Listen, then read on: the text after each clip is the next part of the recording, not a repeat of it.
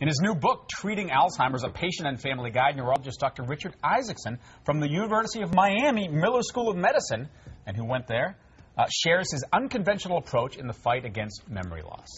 I said, are you old enough to be a doctor, let alone a neurosurgeon? I appreciate a lot of hair and makeup this morning. And you live in Miami, the coolest city in the country, I think. So, go ahead. I don't have any questions. Okay, I want you to do all the What talking. can we do? You know, you start. I mean, even for me, I realize I forgot his name. I know he's the fill-in for Steve, but I forgot fill-in. Thank you. I mean, you start early. You start to just forget things that you know you knew. Right. So there are several things that are absolutely normal as we age. For example, I was having an emergency before I left, jumping on the plane. I forgot my shoes, so I'm wearing sneakers today. Okay, so you do it too. I do it too. Everyone does it at all ages. But when does it start? When does Alzheimer's really? Because my grandmother had it, and it was this progressive. At first, you're like, oh, she forgot. It's cute. Then it becomes, and then you get the aggressive stage, and she had all that too. Right. So as we age, normal things happen. Like it's harder to remember something. It's on the tip of your tongue. Yes. You forget the name, but it comes back to you later. Also, with Alzheimer's disease, it's quite different. Short-term memory progressively declines. Okay. For example, you lose your keys, you lose your cell phone, but then that leads to other things like I get lost while driving, or I can't balance my checkbook, or manage my finances. And then the other behaviors start happening: depression, agitation, aggression, difficulties with sleep. So you're talking about preventing it or treating it, or both? Well, you know, I think I have a family history of Alzheimer's disease. My Uncle Bob was diagnosed with Alzheimer's when I was in high school. My dad's cousin was diagnosed just 4 years ago.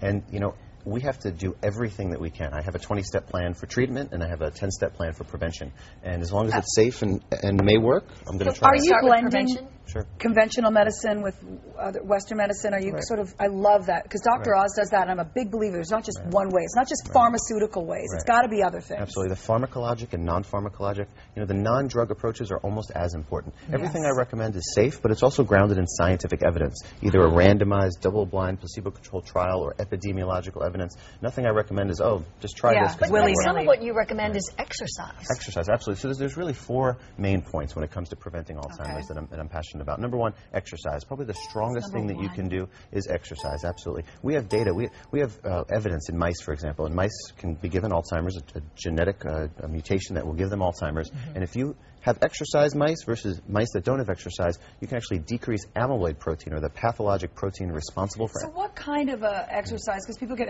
swimming, I would imagine, is going to be up there. You know, 5 minutes is better than 0, 15 is better than 5, and 30 to 45 minutes, 3 to 4 times a week should be the goal. Is this walking good enough, or is it like the eye-hand coordination, or? We're learning. We don't have all the knowledge. What's your one-sentence definition of Alzheimer's? Right, so Alzheimer's disease is a progressive neurological disorder that involves short-term memory as well as other aspects of thinking or cognition. Okay, let's go through the other 3, though. You said exercise. Right, so exercise, absolutely super important. Number 2, mental exercise, keeping the brain active. Crossword puzzles.